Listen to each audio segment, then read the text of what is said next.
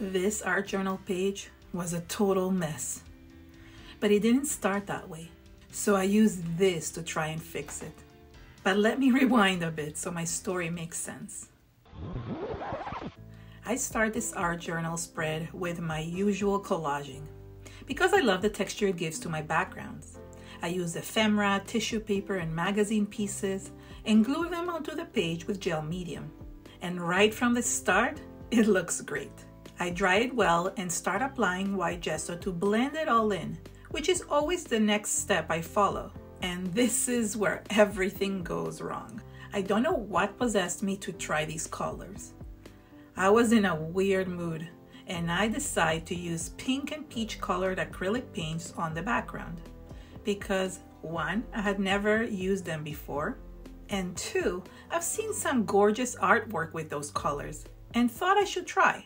At first, it didn't look so bad, but then as I was staring at it, I didn't know how to proceed. In life, when I'm faced with a challenge, I usually step back so I can assess it from a different angle. But no, I do not do that.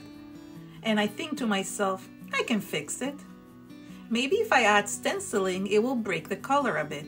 So I take some modeling paste and add it through a stencil on the edges of my journal, like I usually do. It covers it a bit, but I'm still unhappy.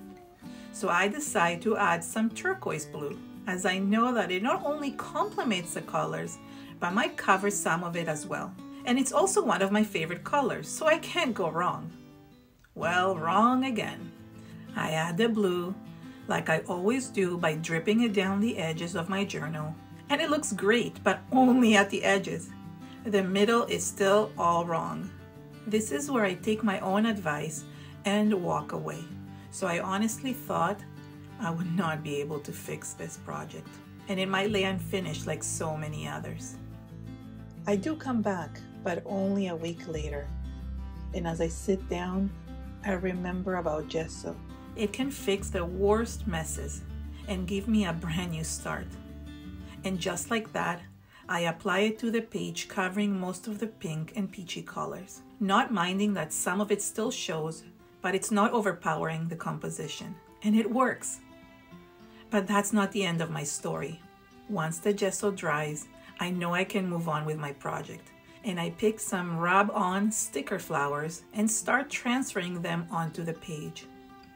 The stickers have similar colors to the background, so they match perfectly. And the flowers bring that much needed happy feeling I experience when I art journal. A feeling I haven't experienced in a while.